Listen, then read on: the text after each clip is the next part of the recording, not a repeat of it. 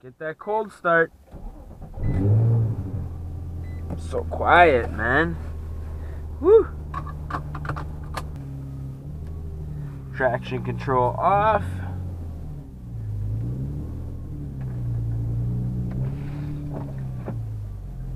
Oh, we got a little coupe action. What up, what up?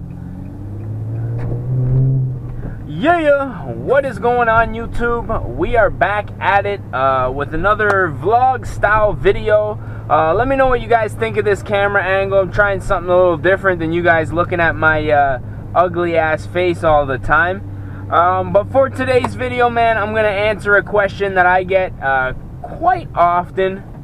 Actually, to be honest, oh, G35X, what up, what up?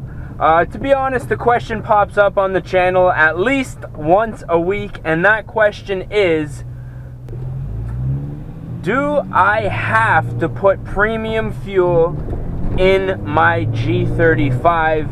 And in a nutshell, the answer is yes. If you guys bought a VQ35, which is, you know, whether it be, I guess, a 3.5 liter, 3.7 liter, unfortunately, these cars are high compression, high revving engines, produce a lot of power for the size of the engine, and in order to do that, you have to put a premium grade fuel. Now, I had a couple people comment saying, you know, like, can I put 87, because where I live, 87 is like the most common fuel and it's the most accessible. Now, you can put 87 octane. I've met people who say that they never run premium fuel. Like, you know, the VQ35s come in a range of vehicles, whether it be an Altima, a Maxima, Nissan Quests, obviously the G35s.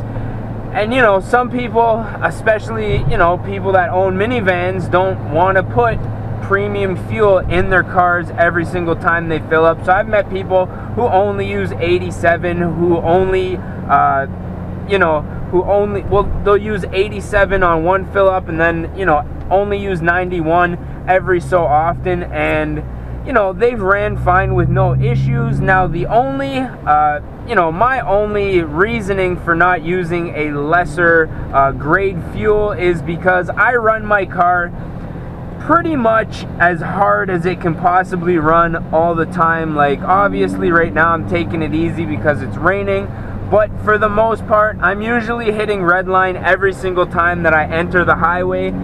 Now, really, the only risk for you running a lower grade fuel is you could get ping. Now, ping is basically when the air and the fuel in the cylinder head doesn't combust properly, and you get, like, you'll hear like knocking eventually.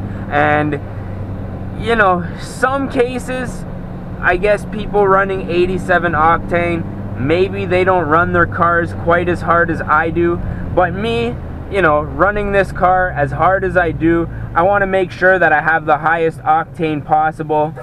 Now, around here in Toronto, the most common grades are 87, 89, and 91. And occasionally at other gas stations, you'll get like a 94, which is, you know, I think Shell has 94 for their like really high octane. For me, I've always used 91 in the G35. I think there was one time when I had the Altima, and those of you guys who have been subscribed to the channel for a while, woo, love this thing, man, will have remembered the Altima. And I think I put 87 in it one time. Like, when I first got it, I said, you know what, let's try 87. I literally drove it down the block, and I just, inside of my mind, I was going over all these things. What happens if I wreck the motor? Ooh, Lexus, yay. And you know, I stopped at the very next gas station, which I think was like 2, maybe 3 blocks down the road, and I got a little bottle of octane booster, and ever since then I've just put in high octane. And, you know, really, if you want to get the full horsepower potential out of your car, which obviously I do, I have a lot of fun in this car. Where the hell, we need a little bit of defrogulation on this side, we're fogging up. You know, if you want to get the best performance out of your car, oh, please hold, do a little second gear pull here. Maybe an open window couldn't hurt.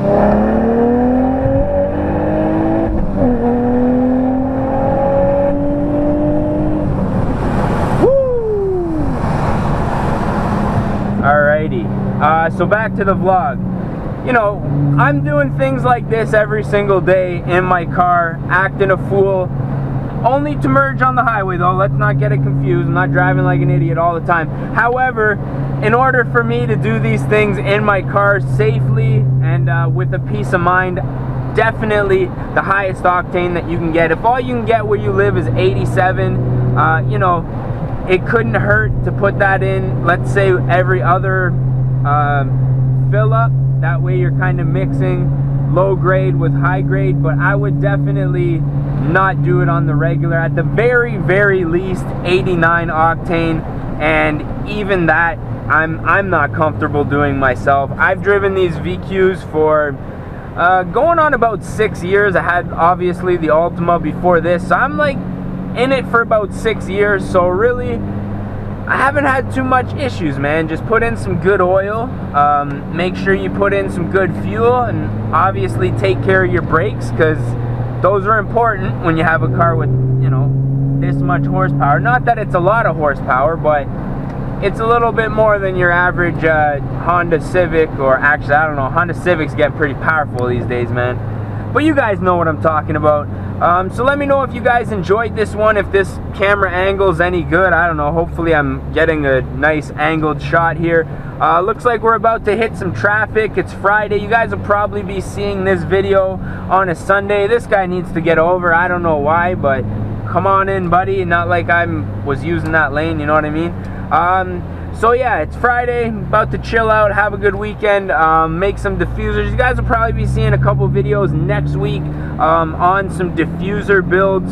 As you guys know, I put one on my car last weekend, and I got a couple of my friends who are, you know, looking to do something similar, so look forward to that. And as always, if you guys enjoyed this one, don't forget to smash that like button. If you're not subscribed yet, definitely do so. I think it'll be somewhere at the bottom here, or I don't even know. If you're watching on a phone, I don't know where it's gonna be. Probably somewhere at the bottom. And that's about it, man. So with that being said, I'm gonna get home, maybe hit a couple corners on the way there, and just get this night started, man. So as always, I just want to say thank you guys for watching. We're gonna catch y'all at the next one, man.